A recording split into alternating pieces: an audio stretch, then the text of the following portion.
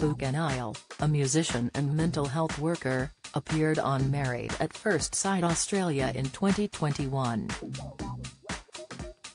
The 33-year-old was matched with psychology student and electrician, Brett Healing 33. Although the pair split up before the final decision. Now, Buka has welcomed her first child with Luke Miller, before sharing photos of them cradling their son in hospital.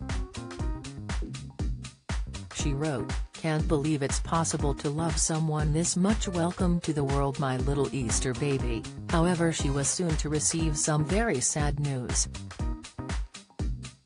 MUFS fans and co-stars jumped into the comments section wishing the couple the best. "Congratulations, how exciting. Welcome to the parent club," wrote father of two Bryce Riven.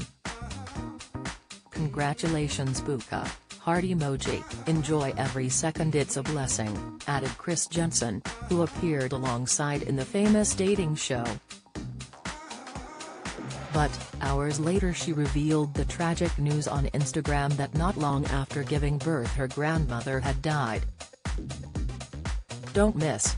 Stranger Things Millie Bobby Brown engaged to Jon Bon Jovi's son. Latest, Gordon Ramsay talks growing up in multiple S-holes with mum. Admission, Robbie Williams flaunts slimmed-down physique in shirtless video. Pictures, she wrote, "This has been such a bittersweet time. Hours after my baby body drew his first breath this weekend, my nana drew her last," alongside a video of her relatives stroking her pregnant belly. She added, "As my dad became a grandfather for the first time, he lost his mother. R.I.P. Nana. We love you. You are so missed already." Buka also received messages from Chris Jensen, Claire Verrill, Liam Cooper, and Sarah Rosa.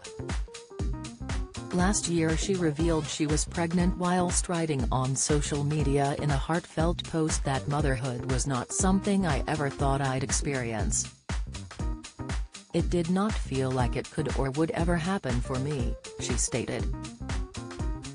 "My circumstances felt like they'd never be right. And to be honest, they're still not right." She revealed that she was not with the baby's father and he had no plans to be, but they were working on becoming great friends and plan to co-parent together.